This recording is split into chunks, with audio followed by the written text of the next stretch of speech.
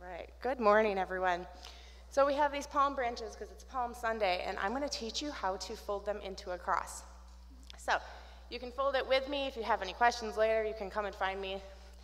I'm also going to do just a little reading for you about Palm Sunday. So on the first Palm Sunday, as Jesus rode a colt into Jerusalem, the crowds were gathering, ecstatic that the Messiah had come. The one who would bring power and prosperity to Israel, who would bring freedom from the Roman oppression. Follow in there. Laying their cloaks on the ground and waving their branches to worship him as he entered, there was clearly a feeling of excitement and anticipation among the people. They were shouting, "Blessed is the King who comes in the name of the Lord. Peace in heaven and glory in the highest." Are you with me? Okay, now the tricky part. Whoop. You're going to fold it up.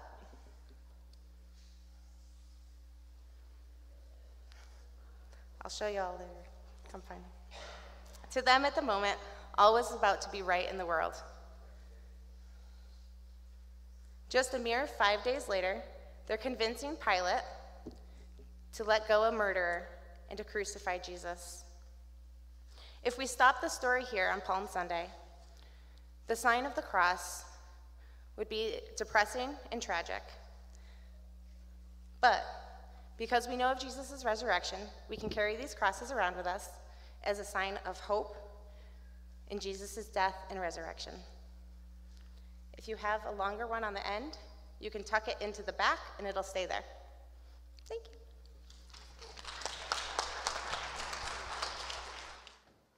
Good morning. Miss Ellie and I here have a few announcements for you this morning. And before I forget, any families out there or grandparents, we have Holy Week kits for you. This looks so interesting, doesn't it? Holy Week kits, so grab those for your kids on the way out. They're at the kids' crew table. They're also in the nursery if you're headed in there, and downstairs. And these walk you through starting today, Palm Sunday, all the way to Easter.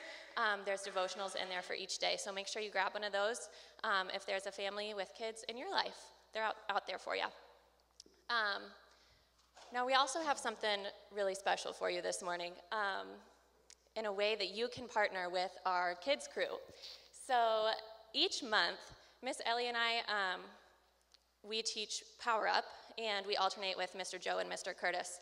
And each month there's a new theme. And to go along with that theme, we've been doing some fun incentives. So what have we done? Last month, or a couple months ago, Kaylee and I ate crickets. Really tasty. Yep. This month, I don't know, other than that. Mr. Joe and Mr. Curtis got pied in the face. That was exciting, kind of a scary picture, if you've seen that.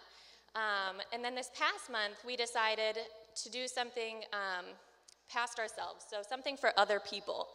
And the way that kids can earn these incentives is by memorizing their Bible verse, by coming to Sunday school, by filling out their sermon notes, and then if they reach this certain point, then we get to do that special thing. So this past month, we decided that for each of those things, we would donate $1 to an organization. I don't know many 5-year-olds who have a lot of money, so they were able to earn $1 by doing each of those things to give to this organization. And we decided to give to an organization called Illuminations. If you're not familiar with Illuminations, we're going to explain that here in just a second. Do you have the final number of what we raised? Yes. So the total number that we raised was $119.63. That was somebody who brought their actual allowance and donated, which is amazing. So if you think about raising $1 at a time, that's a lot of dollars for Kids Crew to raise that much money, which is amazing. So we are here this morning hoping that you guys will partner with us to match that donation for Illuminations. And now you're sitting there and you're like, I have no idea what Illuminations is. Will you just explain it? Yeah, well, we're going to explain this in a funny way this morning. Do we have anybody out there who knows how to do a sword drill? Oh, come on. Over here? Yeah, maybe an adult. Yep. You can come on Come up. on I up. have a Bible We for need you your help. here. I know there were a lot more out there, but There were lots of hands shooting up when we asked that question. Everybody wants to do a sword drill. okay, but you have to use our Bible. So here's a Bible for you. Okay, and we're going to race, okay? So here's your Bible. Okay, perfect. And we are looking at 2 Thessalonians 3:3. We're going to time you. How fast can you go? Ready, set, go.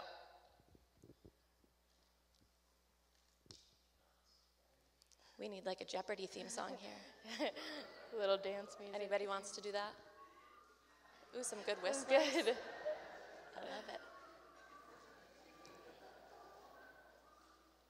Some gifted people out there. Good, really good. Keep it going. You found it? Okay. Okay, we're going to wait just one more second. 3:3. We did this in Power Up, and Quaid out there did a great job finding this verse for us. He got it right away. He's awesome. All right, did you find it? Do you Okay, wanna read it will you for go us? ahead and read it for us? Yeah, good luck with that. Let's see.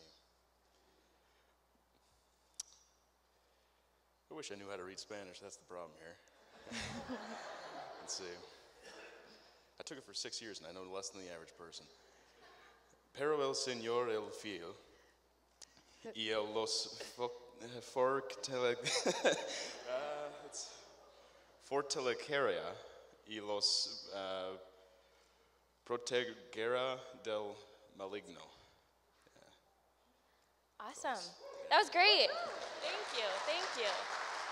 We'll have you read it in just a second here. Could you just really quickly explain to the congregation what that verse means in your own words? It sure does.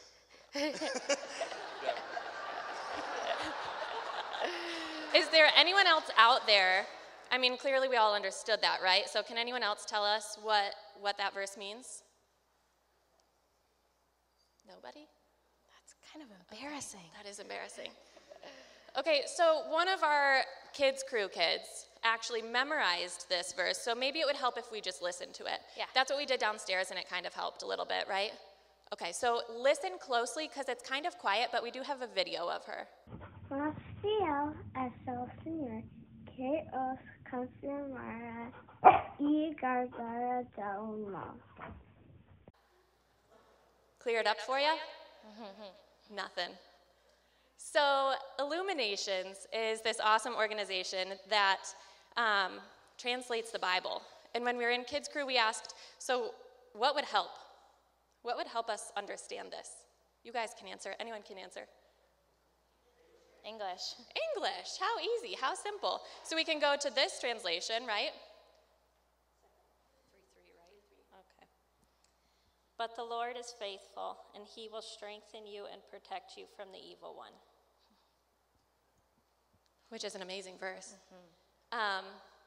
So there are 1 billion people around the world that are considered to be in Bible poverty. 1 billion people that don't have access to the Bible in their own language and in their heart language is what they refer to it as. So the way that we understood it, or that we heard it when it was talked about, was like, take any passage and think about, even if you just don't have the right translation or don't have a good translation. So think about like Jesus walking on water, and a bad translation of that could say Jesus swam. Like, that's not the same story, right? So even having a good translation is so important, and there's so many languages that just don't have that. So Illuminations is hoping to translate the scripture into all languages by 2033, which is incredible. And they're working with like the 10 largest Bible translating organizations to partner together and to do that. So they have all of the tools in place to do that. They just need the resources. So it costs $35 to translate just one verse into one language, which might seem like a lot, but you think about all of those remote languages too that are in so many different places that it's 1 billion people. So round of applause for our volunteers. Thank you so much for bearing with us there. All that to say, Ellie and I are going to be in the gallery after the service. If you are interested in matching what Kids Crew has already faithfully done, that $119.63, that's an important one, the 63 cents. So if you are interested in helping us to match that or to go beyond that and to provide Bibles for everybody in the world, can you imagine if we came here and we were worshiping God, but we didn't have the scripture to go home with? And just how much more difficult that would be. And God speaks through so many different ways, but this is a tangible way that we can help our brothers and sisters around the world. And furthermore, we're going to donate to, there's different projects that you can choose when you're donating to Illuminations, and we're going to choose the Ukrainian one. So that's a way for us to help our brothers and sisters in Ukraine as well. So kind of twofold. And to leave you guys, we have another video for you of our Kids Crew and their memorized verse. 2, 3. The Lord is faithful to strengthen you and protect you from the evil one. 2 Thessalonians 3:3. It is such a blessing what is going on in our children's ministry, and Kaylee has done an incredible job, as everybody here knows. I don't have to tell anybody that. Because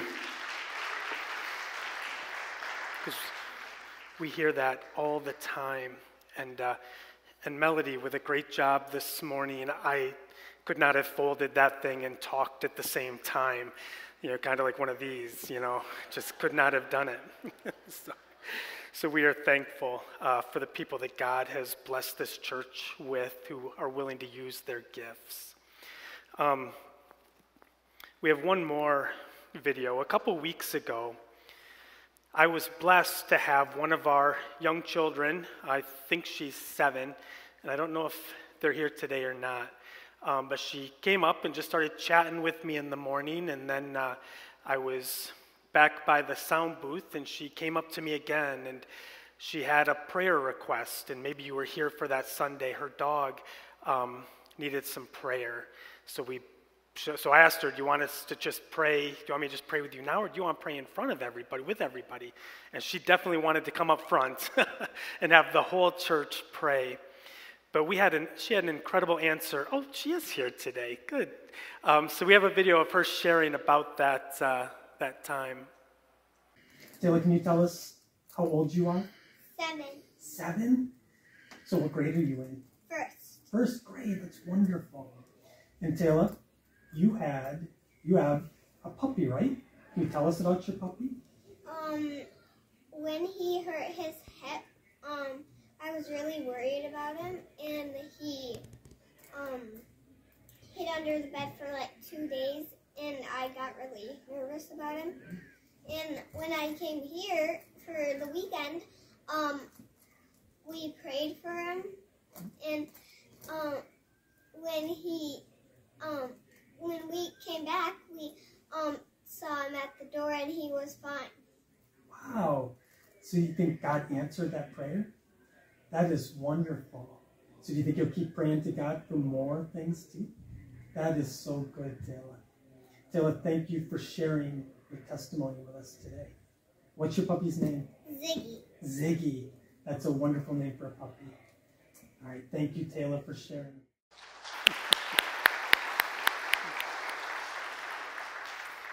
Taylor did such an incredible job, and the reason we wanted to get it recorded and share it with everybody is that I think the week before we recorded it, we were sitting at the table with Taylor and her grandma, and actually her mom as well, and she was just so excited sharing this story about Ziggy and how when she got home, and I don't know if you could hear it real well, so I'm just going to share real fast, how when she got home, Ziggy just ran up to the door just like Ziggy normally would have, and that hadn't happened for a little while, so she was so excited.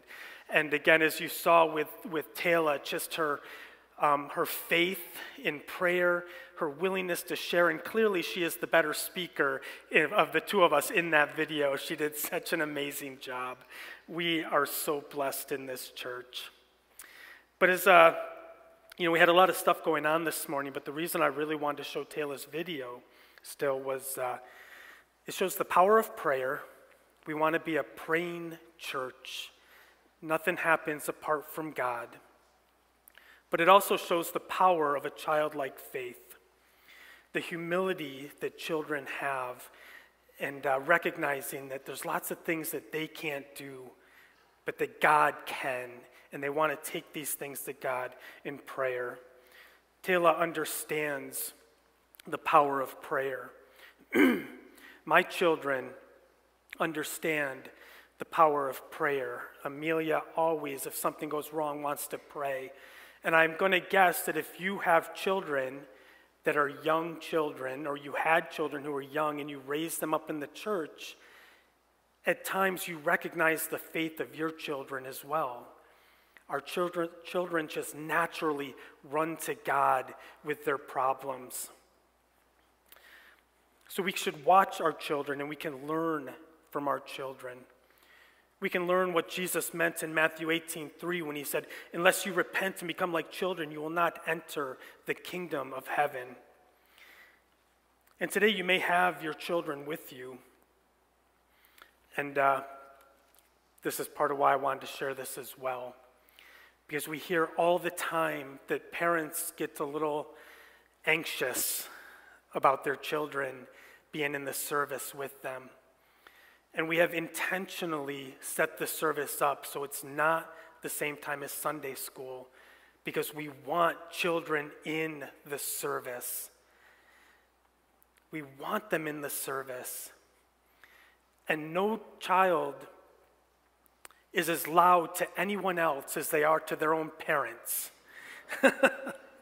So, whereas you think they're being loud and horrible and, oh my goodness, this is so bad, people are going to be upset, nobody else cares. You know, and if the people around you do care, well, then that's something they need to work on, right? We need to get in a better place then if we can't handle a child making a little bit of noise in a pew. And I can say that as the parent of young children who sometimes goes beyond the little bit of noise volume. As last 2 weeks ago, my 2-year-old, they sit in the front pew in the traditional service as well, and he decided to take off. So he ran around the pew, and my wife took off after him, and they literally ran laps around that pew. And my wife had to lead the hymns, so she had to get up front. And finally she gave up, stopped, and he was coming, and she lunged over and grabbed him across the pew. I assure you, I have not seen your children do that. And you know what? It was still okay. It is important that we have your children here. And I'm passionate about this because when I came here and I took over the youth in 2012, so many of our youth had really never been to a service. And you could tell because when they graduated, they never came down to a service. And I don't want that to happen with your children. I want our children in here, because we can learn a lot from our children in here playing in the pews. Because if you watch them, you'll recognize that they are playing with a carefree joy. Last Sunday when I was at Gary, my 2 oldest were playing catch in the front pew with the stuffed animal that they brought. That I did kind of give them one of these, and they stopped playing catch. But there's a carefree joy to them. They're not concerned about what people around them think. They're not concerned about what's happening later in the day. They are just being present in the moment. And C.S. Lewis says that that is where we all should be, because this present moment, the moment you are in right now, this present moment is where time touches eternity. You will never be closer to God than you are in the present moment. Take a page from the kids in our church. Stop worrying so much about what other people think. Follow the path that they are on and just be present in that moment. Today we're going to talk about the two paths that we can choose, because there are two paths that we all get to take. Our passage is in Luke 19, it's 28 to 40. So if you would open with me.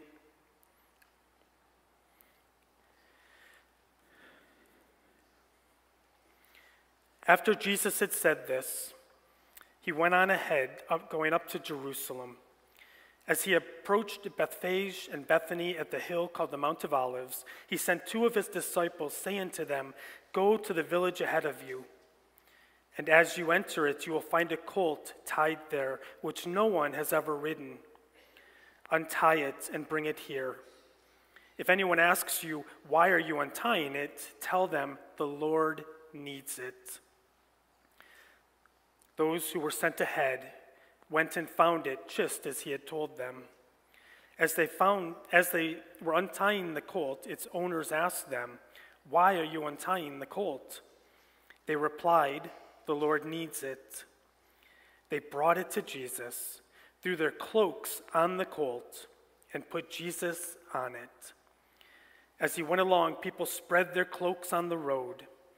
When he came near the place where the road goes down the Mount of Olives, the whole crowd of disciples began joyfully to praise God in loud voices for all the miracles they had seen. "Blessed is the King who comes in the name of the Lord. Peace in heaven and glory in the highest." Some of the Pharisees in the crowd said to Jesus, "Teacher, rebuke your disciples." "I tell you," he replied, "if they keep quiet, the stones will cry out." Would you join me in prayer? Heavenly Father, again, we thank you for this day. Lord, pour your Spirit out on this place. Speak to each one of us wherever we're at. And Father, whether you speak to us through the music, speak to us through Melody's demonstration or Taylor's video or Kaylee and Ella's presentation, Father, or through the sermon, Lord, we pray that you would speak to each one of us wherever we're at. And maybe, Lord, you'll even speak to us, to the children, through the children around us. But speak to each one of us wherever we're at, Lord. Reveal to us what our next step is in our walk with you. Reveal to us which path we may already be on. Reveal to us what you would have us do, where you would have us go. Oh, Lord, show us your ways and help us to be faithful in following them. Lord, we pray these things in Jesus' name. Amen. So it's said that on that first Palm Sunday, there were two processions. One procession came from the east, and that was Jesus riding from Jericho down to Bethany, and into Jerusalem. The other, it is said, and I don't know that this happened on Palm Sunday. I can't find the actual reference. It's written in a lot of places, and I tried to go back farther to find the reference. But Pilate also rode in from the west. Pontius Pilate lived in Caesarea, which is northwest of Jerusalem, so he would have ridden down and then over and in through the west side of Jerusalem. I don't know if he came on Palm Sunday, but at some point he rode in because he would take a legion in for every Jewish festival. Because oftentimes Jewish festivals got a little rowdy, and there were uprisings and people getting upset with the Romans, and they would want to, so the Romans would quell them, those uprisings. So we know for sure that at some point before this festival, Pilate also came in from the west. And there were two very different processions. When Pilate came in, he would have been riding a stallion with chariots behind him, with soldiers in armor, with nobility. And they came all via the path that we're going to call the path of the world. They came through a path of pride. Everything about them was to elevate them above the people. You know, we, unlike our children, like we were talking about, tend to also concern ourselves with the things of this world, with how we appear, what we wear, what we drive, where we live, sometimes how we act, wanting to act superior to others. How many friends we have, how many followers we have on social media. But these are all acts of pride. And pride leads to some bad places. Pride is the root of all of our sin.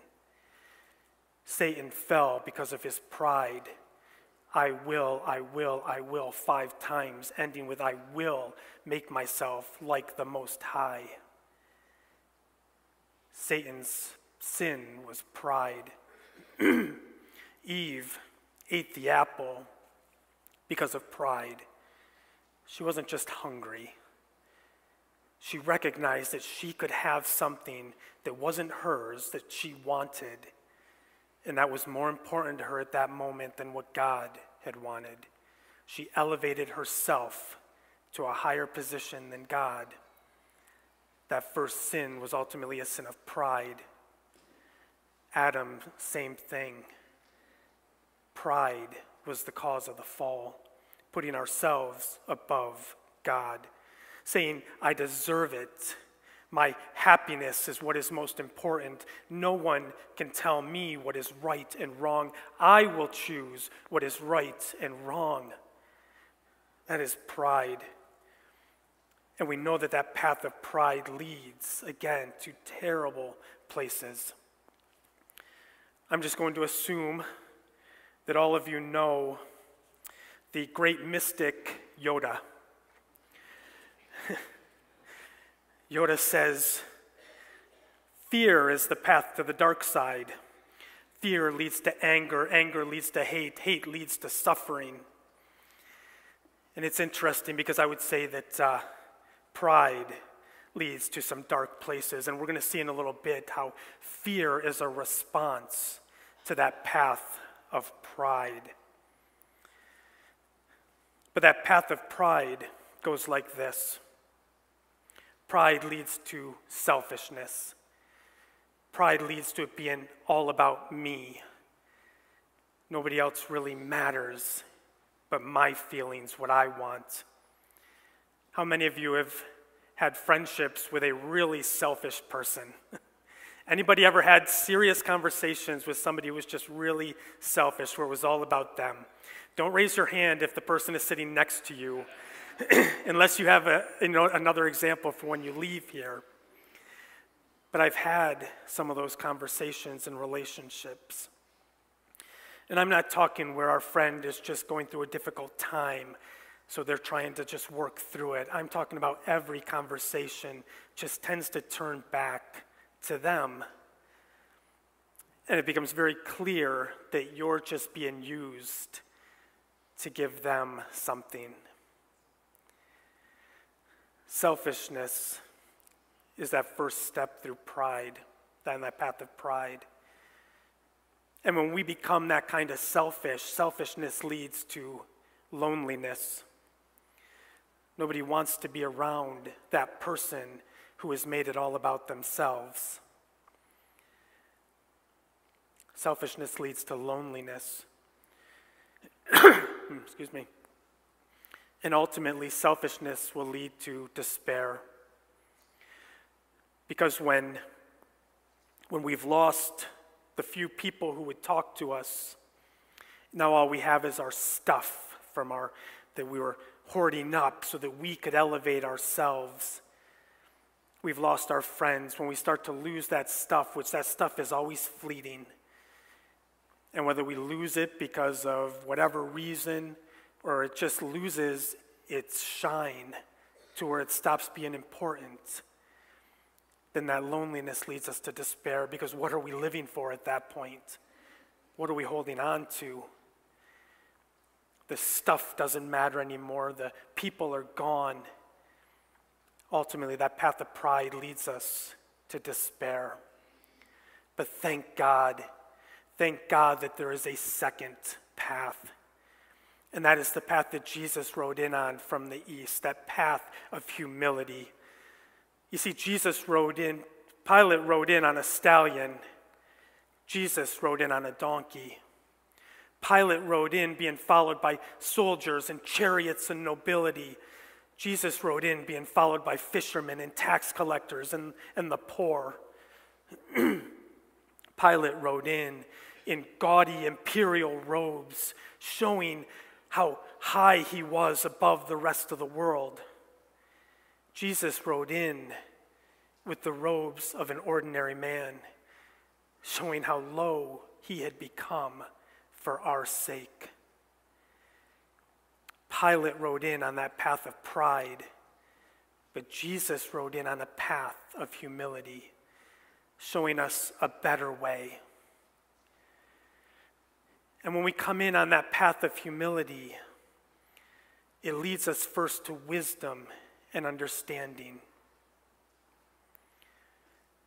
We talked about the Beatitudes a few weeks ago. I think it was a few weeks ago. This is very much what Jesus talks about. When we come to him in humility, the first thing that will happen is we will gain wisdom and understanding. Because King David says in Psalm 111, the fear of the Lord is the beginning of wisdom and knowledge. And when we recognize how low we are, our real place compared to how awesome God is, we will have a healthy fear of God. And when I say a healthy fear of God, of course, you probably know I don't mean that we're afraid of God. But we have an awe for God, a respect for God, a love for God. And it is that fear that leads us to desire to know more about our God. And as we pray and we study and we learn about him, we grow in wisdom and understanding. And as we grow in wisdom and understanding, then the next step is we hopefully will grow in righteousness. That when we understand who God is, we will begin to live the way he has called us to live. Humility will lead us to live a righteous life. But not out of fear, being afraid of God. We don't live righteously because we're afraid that God's going to punish us, or we're afraid that God's going to abandon us. But we live the way God has called us to live because we love God. We have an awe of God, a respect for God. Growing up, I made lots of mistakes, but I loved my parents. And I never wanted to displease my parents. But sometimes I screwed up. But I really tried to live a life that they would be proud. But I was never afraid that they would hurt me. I was never afraid that they would abandon me. But I tried doing things right just because I loved my parents. That is what we're talking about with God.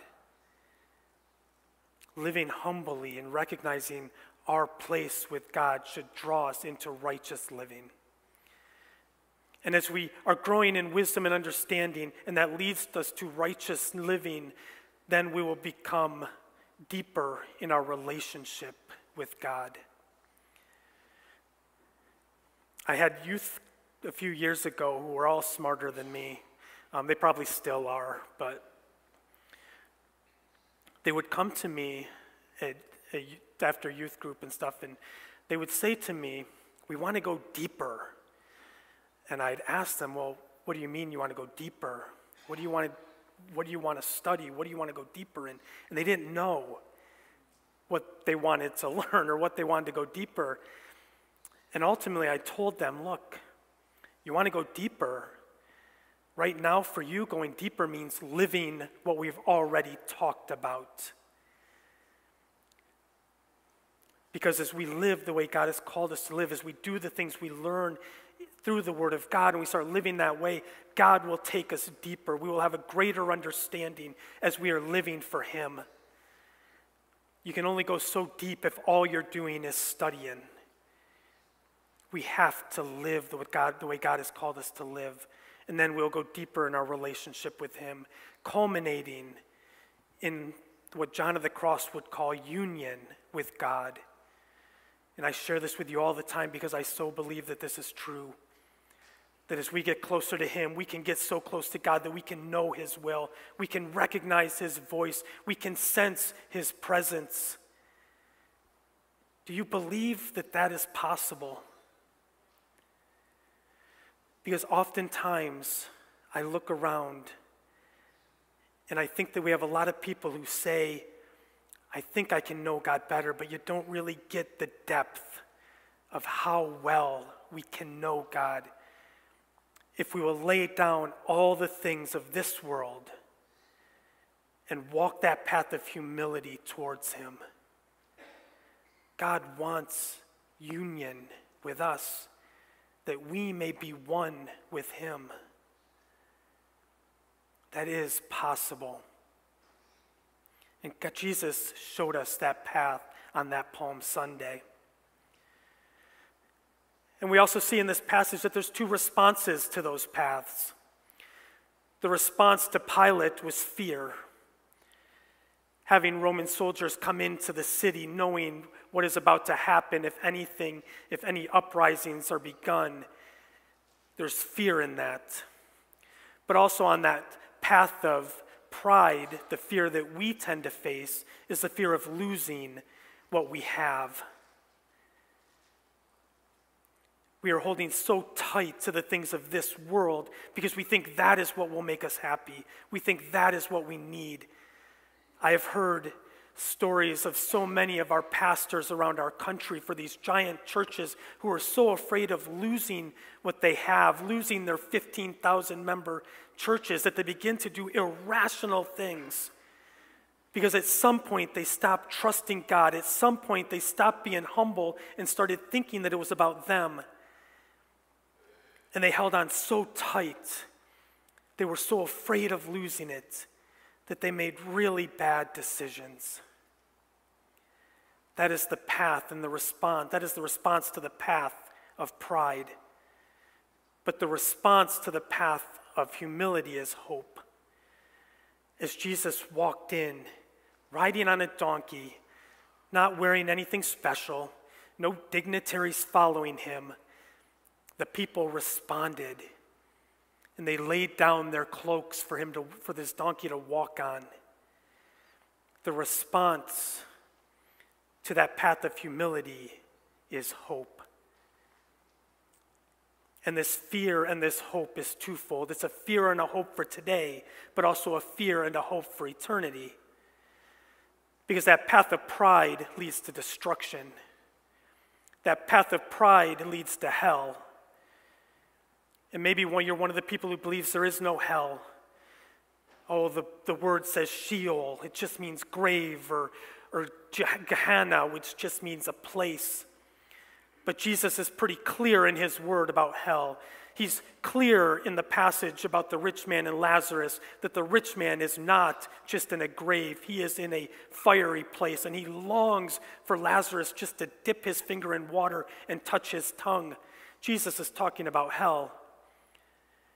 In the parable of the dinner feast or the banquet, one person ends up, Jesus tells this parable, a person walks in and they don't have on the wedding clothes, meaning that they haven't gotten rid of the things of the world and dressed in their new clothes with Christ. And Jesus says, bind his hands and his feet and throw him out into the pit where there will be weeping and gnashing of teeth. Jesus is talking about hell. And in Matthew 28, when Jesus says, do not be afraid of the one who can kill the body, but fear the one who can kill both the body and the soul, he is talking about hell. That path of pride, the path that the things of this world will take you down, is that path of destruction. But again, praise God that Jesus came into Jerusalem from the east, riding on this path of humility. Because that path of humility leads to eternal life. It leads to a hope of that union with God today. But better than that, it leads to a union with God for eternity. we have two paths that we can choose. And perhaps, most likely, you don't even know it, but you've already chosen one of those paths. And I don't know what that path is for for any of you. But you are on one of those paths right now. So let's be conscious about where we're at. And let's make a choice today to follow the path that leads to life.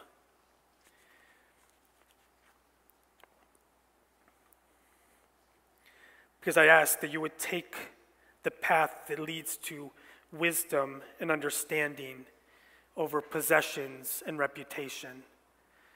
The path that leads to righteousness over comfort. The path that leads to seeking union with God over compromise with this world. Choose the path that Jesus showed us. Choose the path of humility today. Turn back to Christ. Would you pray with me? Heavenly Father, we thank you and praise you for this day.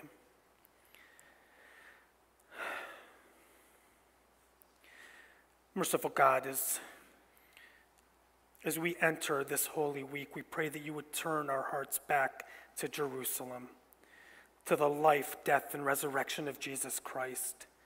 Stir up within us the gift of faith, that we may not only praise you with our lips, but that we may follow the way of the cross. Lord, help us to take this path of humility, that we would seek you with our whole hearts, and that we would let go of the things of this world. Father, we pray these things in Jesus' name. Amen. We have a time now for reflection. The altars are always open. We have people who will come up and pray with you if you want to come and pray. Reflect on where you are. Reflect on where God is calling you. It's also our time of offerings, so you can reflect on how God has blessed you and how we can get back to God. The offering baskets are in the back as always. I just encourage you to really spend a moment asking God to reveal to you which path you are on.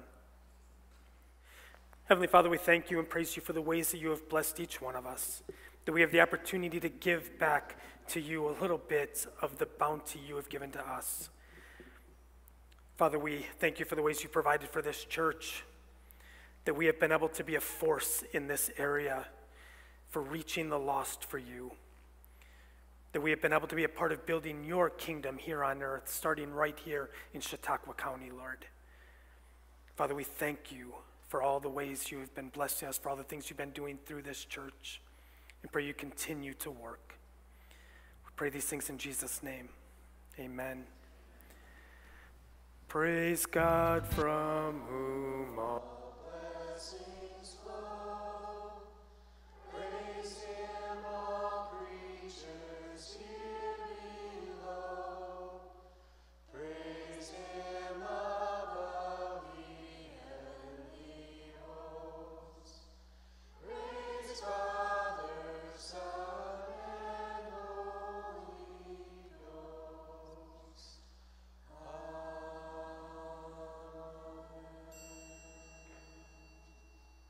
This week, may God give you the wisdom to know the right, the courage to choose it, and the strength to endure. Amen.